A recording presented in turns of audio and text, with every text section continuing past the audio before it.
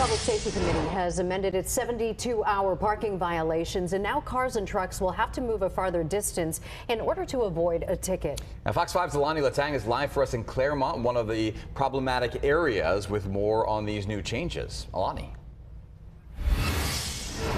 Andrew, Maria, that's right. Very problematic. You know, we hear it all the time. People are having to walk half a mile, longer distances just to get to work and to their to what they need to do around here, like shopping. So the city says this is the #1 complaint that they're getting from residents because of the inconvenience, because of the aesthetic appeal that it has to the neighborhood. But we also spoke to some people that are questioning whether or not enforcement will be fair and not targeted to one group.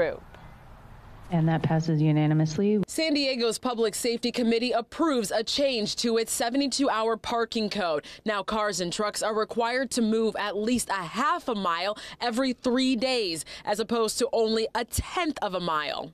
People get a citation and then they move it like 3 feet or something, and they get away with it under the old law. The city says parked cars for more than 3 days are neighbors' #1 complaint, with the city's Get It Done app receiving a daily average of 130 complaints. Staff from Mayor Todd Gloria's office says these parked cars block sidewalks, inconvenience neighbors, and further limit parking.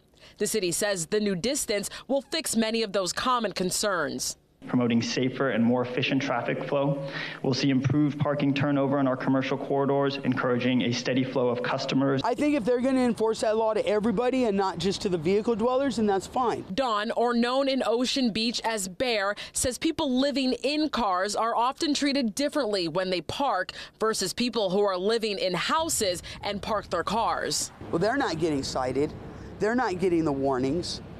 It's people who are obviously living in their vehicles. And most of us are peaceful dwellers. The new distance is a toss-up among San Diegans. I would go as far as 3/4 of a mile or 1 mile. Get these cars off the street. And a half a mile, I think that's ridiculous. You know, there's days when I don't have the gas to move my car. So if I have to move my car half a mile and I break down because I'm out of gas, you know, like how fair is that? Yeah. So people can use the Get It Done app on your phone to report some of the parked cars that you might see here for more than 3 days. And once a car is there for more than 3 days, police will issue a citation. Then they'll come back out within the next 3 days, so 6 days after the car has been parked. And if the car is still there, that car could get another citation, or it could be towed, which we all know is very expensive. So, you know, just be on the lookout for that and use that Get It Done app to report some of those things the city is asking you for that. For Live in Claremont, I'm Alani Letang, Fox 5 News.